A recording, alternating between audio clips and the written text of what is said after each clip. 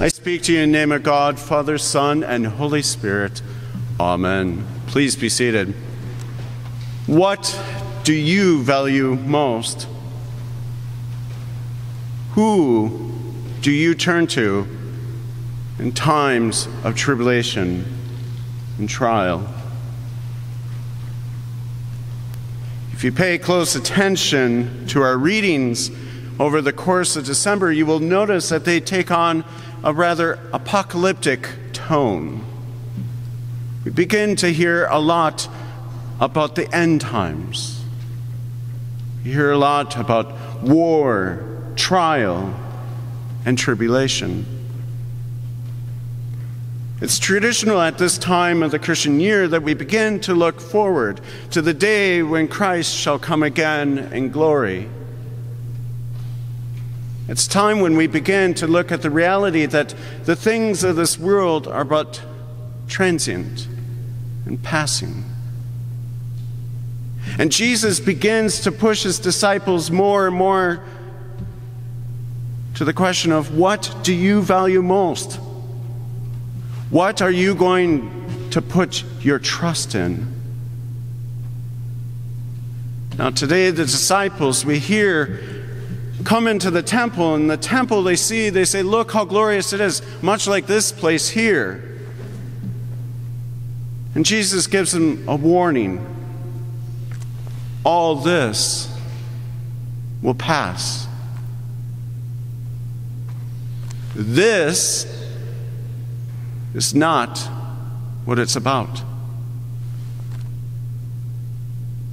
Now for them this would have been incredibly shocking,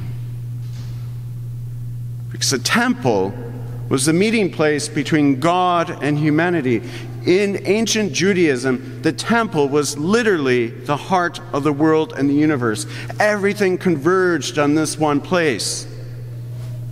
And those of you who know your biblical history will know well that the temple had been destroyed before. And each time that it was destroyed, it was a huge pain and destruction to the people. It was a sign that God's favor had left them. So for Jesus to say to his disciples, all this shall pass,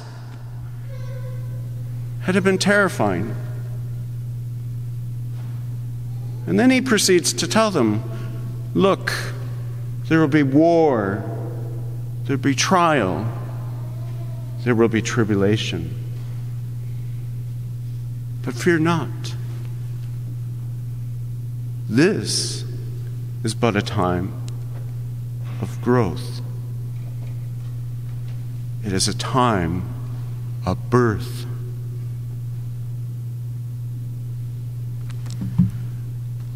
Mark was writing to the Christians of Rome.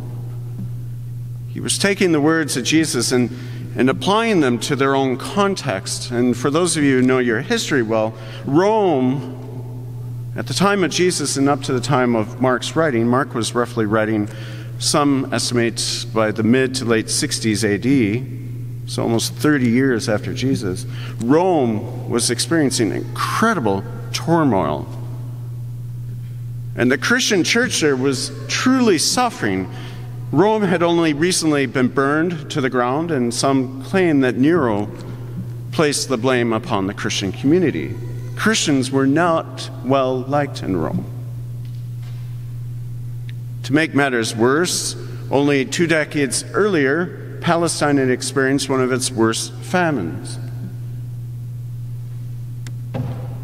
And in Palestine, at the time of Mark's writing, there were clear signs that the Jewish people were going to finally revolt once again against another oppressive empire and to overthrow it.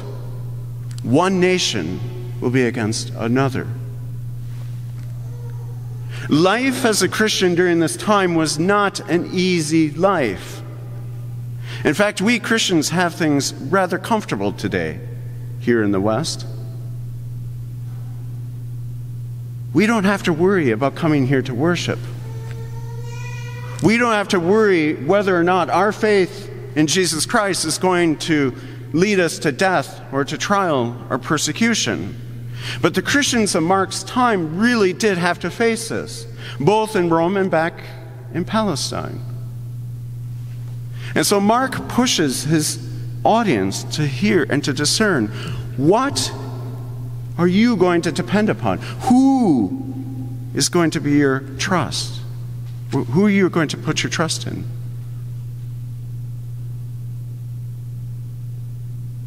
And sure enough, a couple of years after his writing, the temple of Jerusalem is destroyed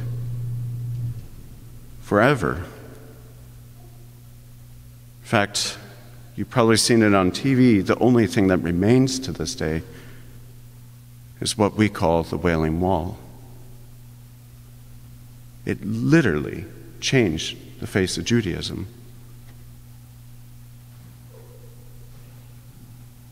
Mark's gospel is actually quite relevant to our own time. Jesus' words, I think, can speak meaningfully to our own time, in the sense that all of us will endure at some point in our lives upheaval, trial, and destruction. But Jesus doesn't leave us just hanging there desperate for something.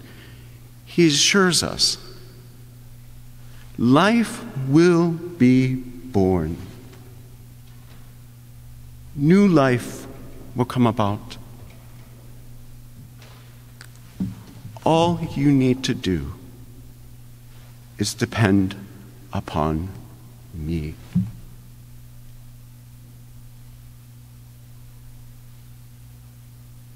That's hard. Because in some sense, it's easier to put our trust in the things we see, in our material wealth, and the treasures we enjoy. But Jesus is a realist. This won't last. You're ultimately going to have to make a decision of who and what you're going to put your trust in. And Jesus is offering, saying, come to me. Trust me. Now we know Jesus says this just on the eve of his own passion and death. He himself knows full well that in the coming days and weeks, he will endure one of the greatest trials of his life. Yet the message remains the same. Trust and hope in the living God, and you will have life. Amen.